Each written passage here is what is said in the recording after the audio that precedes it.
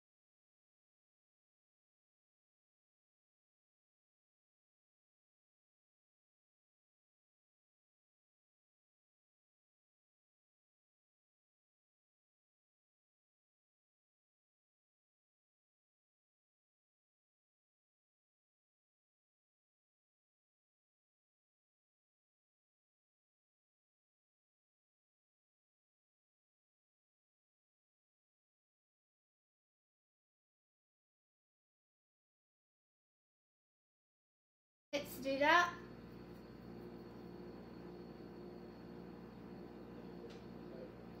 Okay.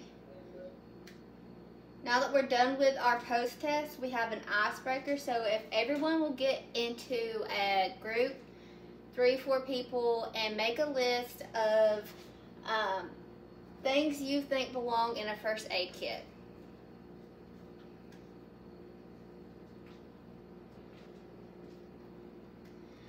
Okay, now another icebreaker. You can just raise your hand, nod. Has anyone ever dealt with an emergency where you believe first aid training would have helped you? Okay, so here are my goals and objectives. So our goal of this course is the class to educate school staff about first aid and the necessary supplies. Okay, so by the end of the lecture, you will be able to make a list of necessary supplies for a first aid kit, write a school safety plan, demonstrate first aid skills like wrapping a sprained ankle. We'll get into groups and practice that. Distinguish between an emergency and a non-emergency. List requirements for first aid training for special need classrooms versus regular classrooms. So what is first aid? First aid is providing basic medical help to someone in need, someone that has an injury. This is usually before EMT arrives in major accidents, so things like CPR. Or in small accidents, wrapping an ankle. It's important to learn to help someone who's injured and prevent their injury from getting worse. So our goal is to help stop the pain, but increase safety to the child. So a few first aid examples: choking, sprained ankle, allergic reaction, anaphylactic shock, and nosebleeds. These are the ones that are most common in elementary schools. So here we have a chart of first aid kit supplies. This is what it is, and this is what they're used for. So we're going to go through all of them, and I have bought this first aid kit. It comes with basically everything you need except for this that we use to wrap your ankles. And it also does not come with an EpiPen or inhaler, but these are 2 things that I think are important to put in there, especially if you have a child that requires these. So, antiseptic wipes or antibacterial cream. So we have alcohol prep pads to clean the wound, and we have, this is sting relief, antiseptic wipes, and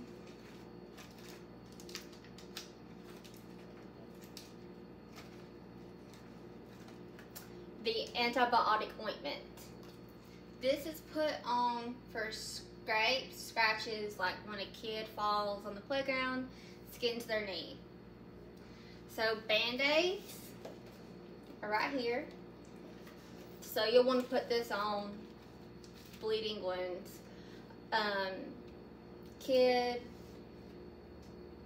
picks their fingernails and their finger starts bleeding, so they'll need a Band-Aid. So we have gauze, 2 in here. So we have gauze pads, and we'll need tape too. This is for like bigger wounds before they go to the doctor. It's just something to cover up the wounds. Antihistamine cream for insect bites, ant bites. When the kids are like, oh, an ant bit me, it's itchy, we'll need to put that on there. So tweezers. This first aid kit came with these tweezers. We get these out for splinters. So there's trees on the playground, they're trying to climb a tree, they get a splinter in their finger, and you can use these to get it out. So finger splints, which I did not have in here, but can be used for smash fingers in the door, bathroom stall. An ice pack. 2 came in this first aid kit. When children fall, get a bruise, you can just put one of these on there. So a lot of these things are good for PE classes to have around, or when you're going to a playground, or to carry on field trips. So we also need a thermometer. That's good. You can check for the fever before sending them to a nurse. We have gloves. You need to keep your hands clean. If there's blood, you don't want that on your hands. And hand sanitizer to clean your hands before. So we have rolled gauze and wraps. It's good for sprained ankles. So this inhaler is good for someone who has asthma. And you never know when they're going to have an asthma attack, so you want to have one on hand, because sometimes children may forget it, leave one at home, or it might be in the classroom, so you might need to carry this with them outside, because if they have an asthma attack, they need it now and then. So an EpiPen. The 2 most common allergic reactions in school systems would be bee stings outside and peanut butter. So we need to have these on hand if a child comes in contact with those allergies. So here's pictures of some first aid supplies. So this picture has his ankle wrapped up with an ice pack. So that's what the ice pack can use for. This is the rolled gauze, first aid kit, tweezers, and some more gauze. So first aid skills, putting on and taking off gloves. So when first thing before you put on gloves, you want to clean your hands. If it's an emergency, you're outside, hand sanitizer's good to go. Make sure you dry your hands completely before you put your gloves on. Then, when you put your gloves on, great. Then taking them off, it says to pinch and hold the outside of the glove near the wrist. Pull down that one hand, peel downwards away from the wrist, turn the glove inside out. Then pull the glove away until it's removed. Then you're going to your second hand, same thing. Pull down here at your wrist with your hand. Pull down, over, and then you'll make it into a little ball. Also, you can take your gloves off by pinching it, rolling it down, going with this. Now this is a clean hand, going like that.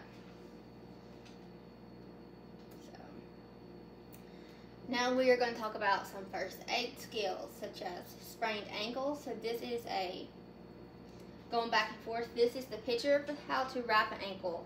So you're going to go around the foot, wrap it around the ankle a few times, and then go up the leg.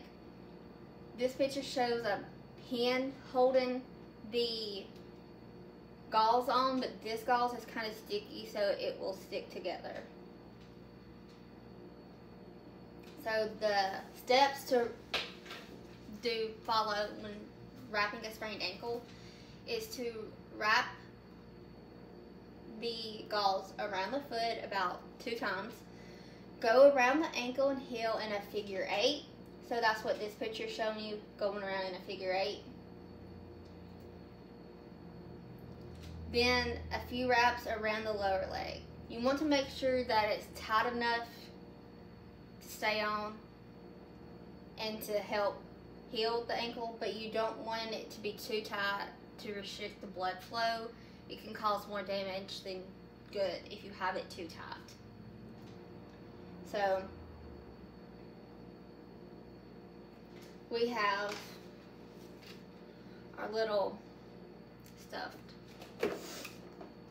and this is what we're going to show you, and we will practice this later, get into groups, when we are wrapping a sprained ankle. So you go around his foot,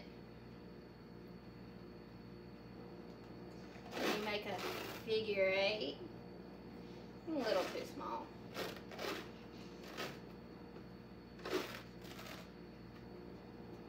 Okay. Then you want to go up his leg.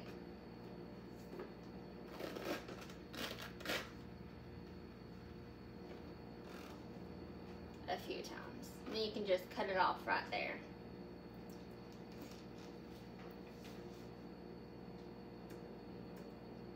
Okay, so CPR, this is performed when someone is unconscious, not breathing. So you want to make sure to call 911 immediately. If you're alone, call 911, then you can start CPR. Make sure if there's someone else in the room, you can get them, like an adult, to call 911. So CPR, the most important thing is chest compressions. You want to make sure that you're going in 2 inches deep, about 100 compressions. Then we will do 2 breaths. If you're not comfortable with breaths, that's okay. You just make sure to do the chest compressions. Some tips: you'd want to avoid interruption. So when you start compressions, don't stop. Yeah, don't stop until someone else is there to take over, until the person starts breathing. We'll make sure to keep that blood flow going. Don't lean into the person to do CPR, so don't lean over them. You're not going to be at the correct angle to do the compressions correctly. You want to make sure that we have proper hand placement. So proper hand placement is like right in the middle of the chest, middle finger right there. Okay, so we have CPR is easy as CAB. Compressions, so you want to push hard and fast on the center of the victim's chest. Then we have airway. Tilt the victim's head back and lift the chin open for the airway. Breathing, give mouth-to-mouth rescue breaths. We do have like little plastic things to go over the person's mouth. You might want to just wait and do compressions until you get like the plastic piece to protect you and them. Okay, so steps to perform CPR. Check the scene for safety. Then ask the person if they're okay and if they can hear you. So you want to get them, like if they're unconscious and in puddle of water, you want to get them out of the water. Roll them over, make sure they're not still swallowing the water. And you're like, hey, are you okay? Call 911 as soon as you can. Then we are going to tilt the head and lift the chin to open the airway.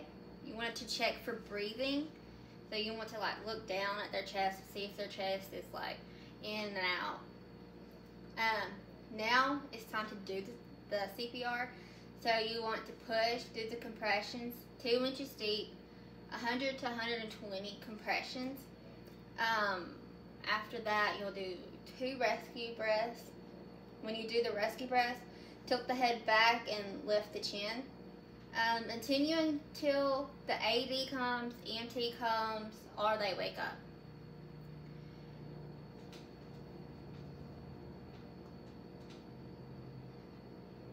How to help a child choking. So like signs that they're choking is if they can't talk, they can't breathe, they're like, they're making squeaky noises and they're coughing.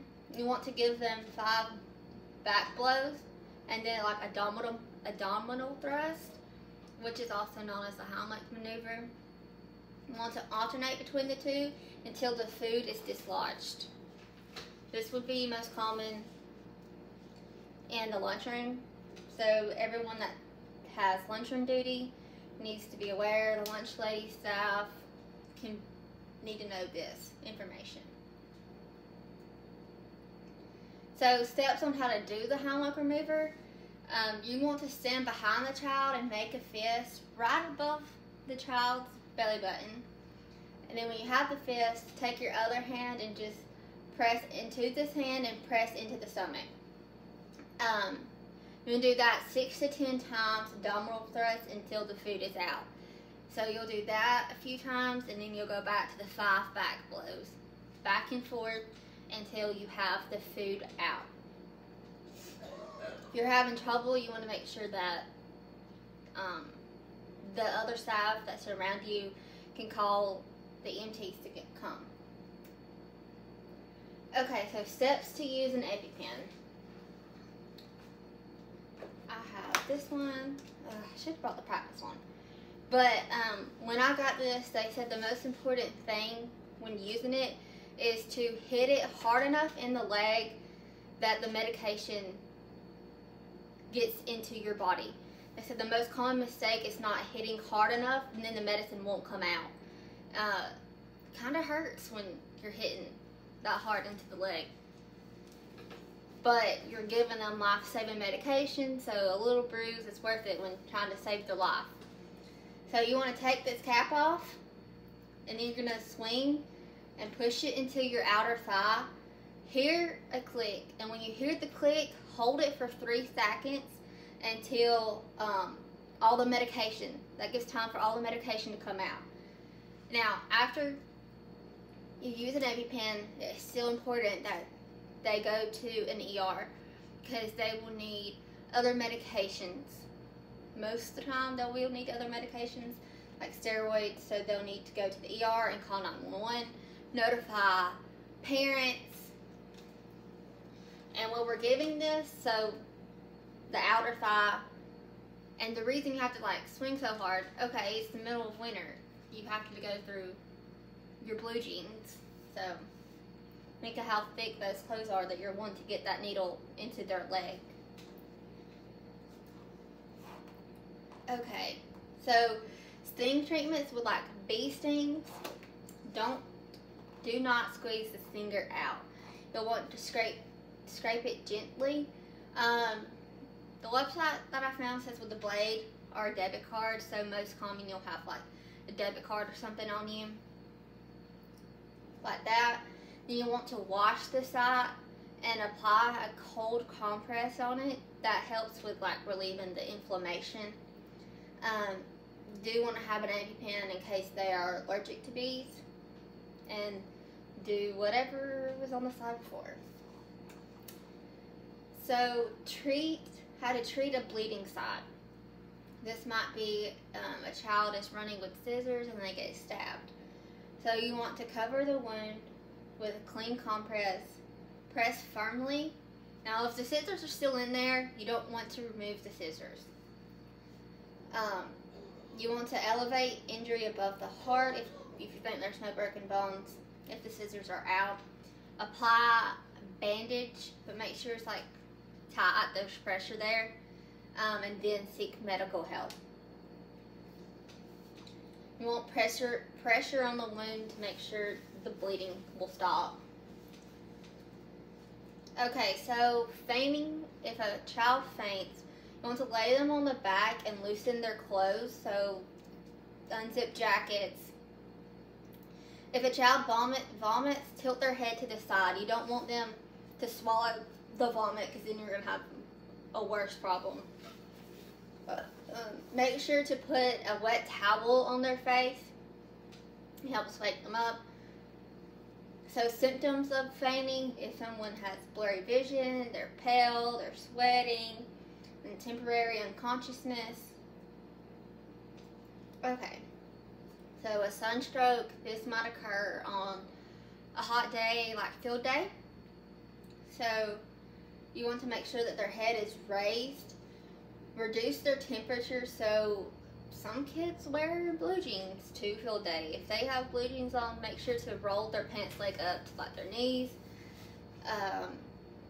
Put cold like ice on their shirt, like in their shirt, like get a cold napkin, put it on their forehead, the back of the neck. Don't give them any stimulants, medication. So remove extra clothing. Roll your pants up, take your jackets off, take their socks off, shoe socks. Okay, so burns. This about happened in arts and crafts class with a hot glue gun. So you want to put the hand or area in cold water, then pat it dry, cover it in a bandage. So we do have burn cream in this kit, but you only want to use it if it's a first degree burn. Second and third degree burns, you don't want to put medication on it. So they do need to seek medical help depending on how bad the burn is. And if it's blistered up, we don't want to pop it. Just let them go to the doctor. Okay, so now we're going to get into groups, and we are going to practice putting our gloves on and wrapping our little ankle.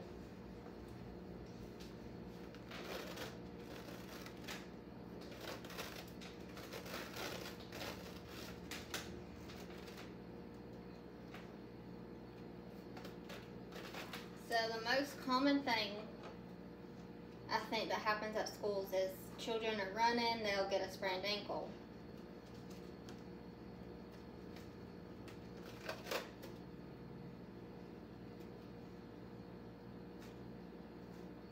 I think this is why it's very important to have this there. I've seen that a lot in like running the mile for their PE class. We'll quickly review it. Get this untangled. Okay. So once again, wrap it around their foot.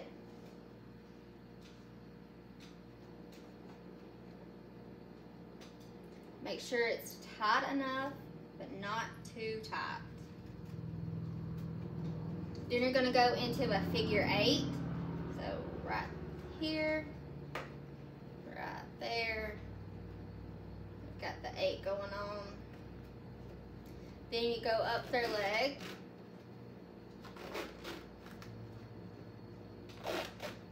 And you can pin it if you have like a metal pin. There's some safety pins in this first aid kit that came in there. All this brand is sticky, so it'll stick together. So everyone take a turn and do that. Okay. Now we will practice taking off gloves.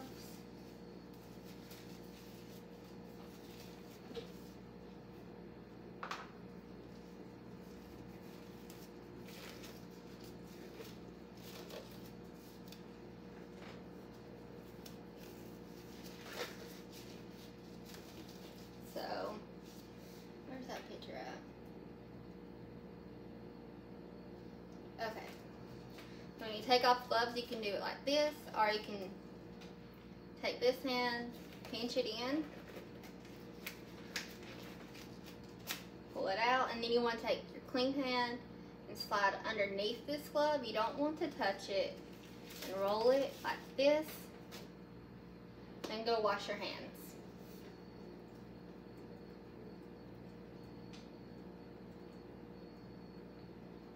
Okay, so a school safety plan. These are important to have for substitutes.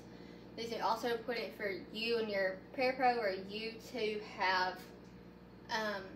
So it's an emergency outline of what to do. It's an outline of what to do during an emergency. It can be like a little folder. There's going to be a few different paperwork that you're going to have in there. There are information about fire drills, tornado drills, what to do for strangers on the property. We had that happen a few times when I was in school. Like, there was just a couple arguing. Our school got put on lockdown, and we had to lock all the doors, turn the lights off, stuff like that. So you want to have a map of the school. You need the map of the school will show where all the exits and entrances are. So if you're new to school, you just might not know where all of them are if you're not always on that certain hallway, or substitutes. So it'll show you all the exits in case there's a fire. We need to have a list of the students' like name, their contact information, so their parents' name or whoever can pick them up, and a phone number to call in case of an emergency. So we need to make sure we have it printed out and can be able to take that with us if we have to leave. If the building's on fire, just carry it all with us. You also need to have the school identification badge. So if someone comes to you to pick their child up in case of an emergency, you need to have your ID badge on to show them that you are their teacher, you work there. Also, it's important to have a flashlight on hand. So now we're going to do emergency versus non-emergency. So life-threatening situations where 911 would need to be called. You need to get help from other staff in the area.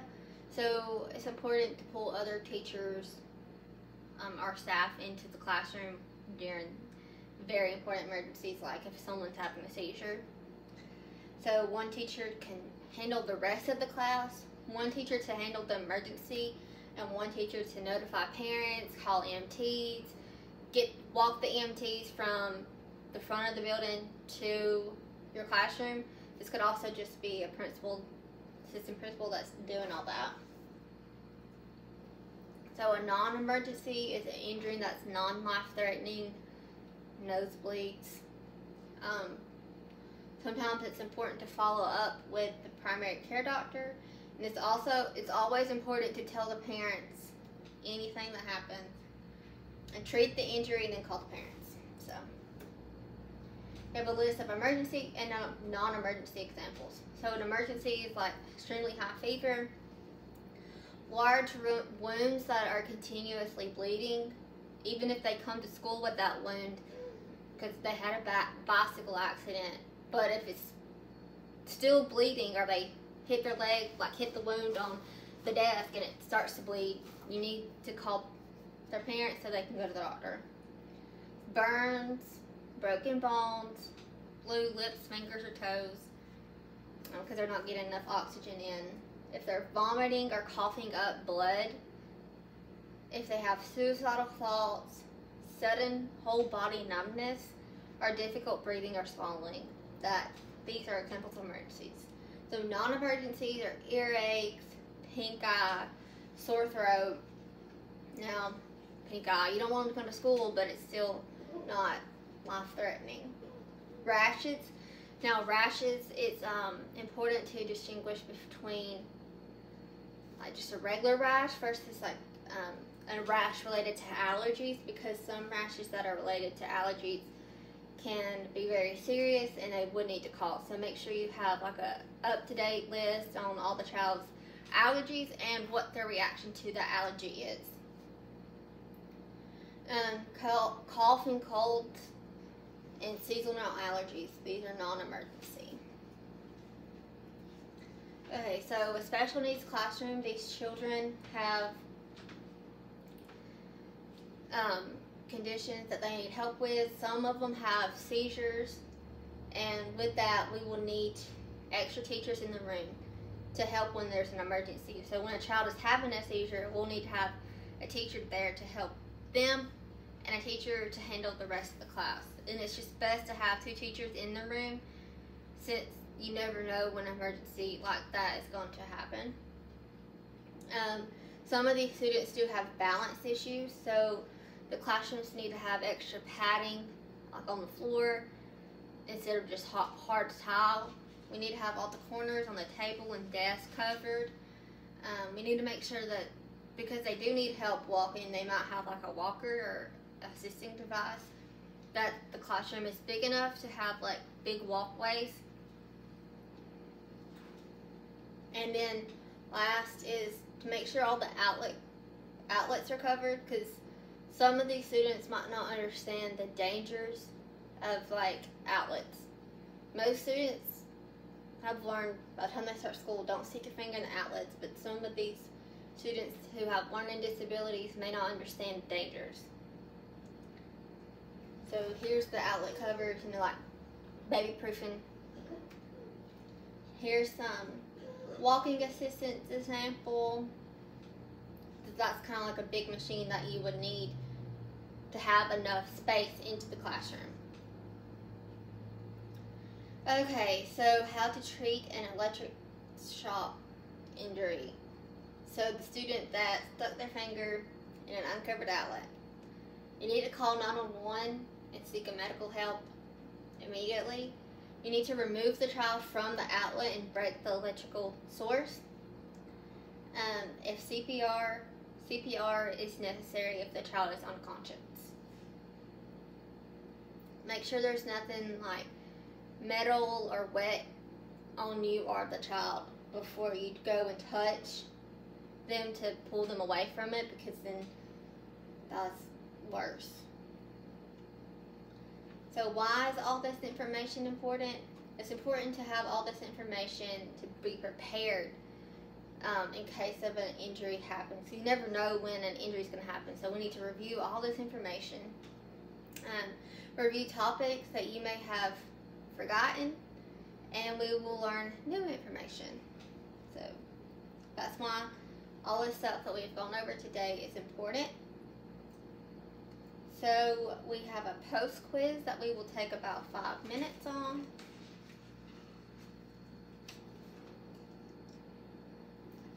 Okay. Also, this first aid kit came with a pamphlet. It shows you how to do like CPR, Heimlich, and it has other things listed on here. That's Spanish. Like bleeding, burns, what some are the symptoms and what are the treatments. This is the brochure pamphlet that came in the first aid kit that I was talking about just a second ago. Okay, so we are going to take our post quiz. If you will just put your initials so I can compare your results to your first one, so I can see. Hopefully we learned something today, and thank you so much.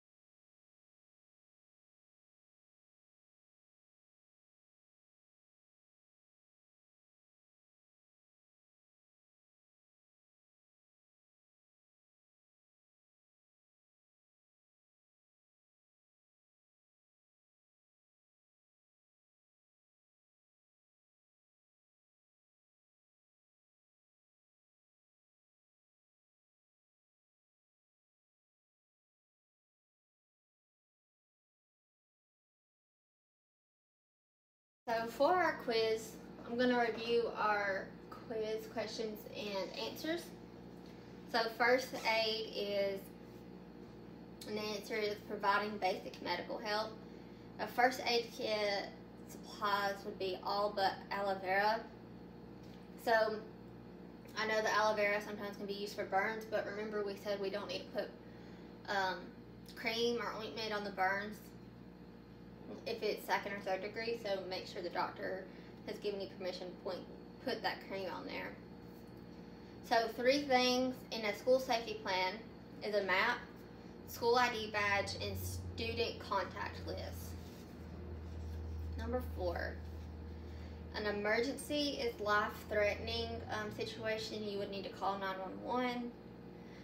True or false, special needs classroom needs extra teachers. So yes, because there could be an emergency, there could be 2 emergencies at one time. If a child is having a seizure and another child that has balance issues fall. Okay.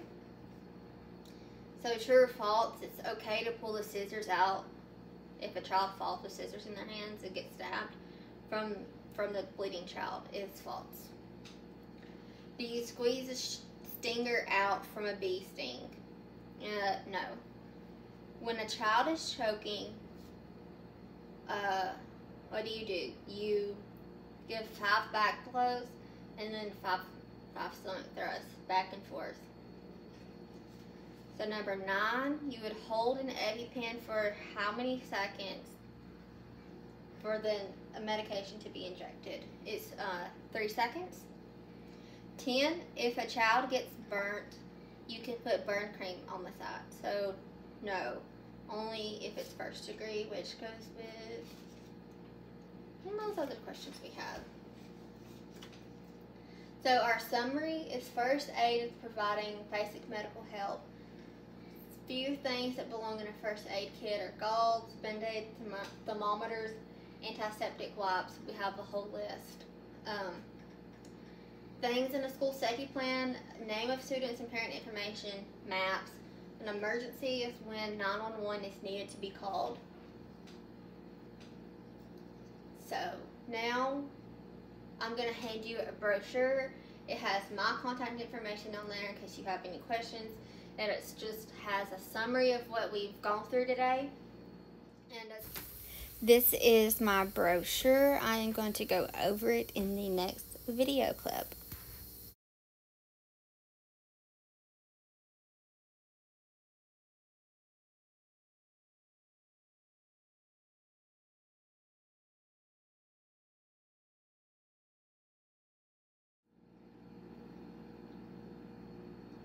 Okay, so here is my brochure. So it's first aid in schools. Here is my email. So we have the definition of first aid. Can be used in major emergencies before EMTs arrive. We have examples. Here is the chart with the first aid kit and supplies list. We have band-aids, tweezers, ice packs, gauze, gloves, EpiPen, inhaler, thermometer. A school safety plan checklist, student contact information, map of the school, school ID badge, and it's an emergency. It's a list, an outline of what to do in case of an emergency. So we have non-emergency versus emergency. So emergencies, call 911. It's life-threatening. Get help from other staff and people around you. When there's large wounds that continue to bleed, burns, broken bones, coughing blood, difficult bleeding, non-emergencies, non-life-threatening conditions, just follow up with your primary care doctor. So earaches, pink eye, sore throat. So I have in my brochure that first aid in school is important to keep up to date for the safety of children, but you can also use it if another staff member is having problems, because I mean, CPR can be used if someone has a heart attack. Everything can be used on adults that have allergies.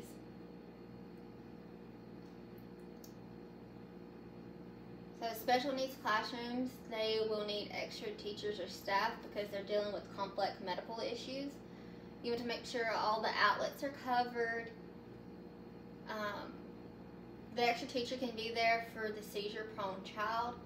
Some students have balance issues, so extra padding in case of falls. Make sure all corners are padded and wrapped. And they might need a bigger classroom space for walkers. And there is my references.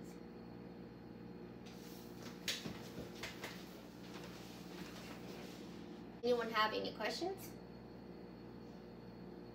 Okay. These are my references. And thank you so much for coming today.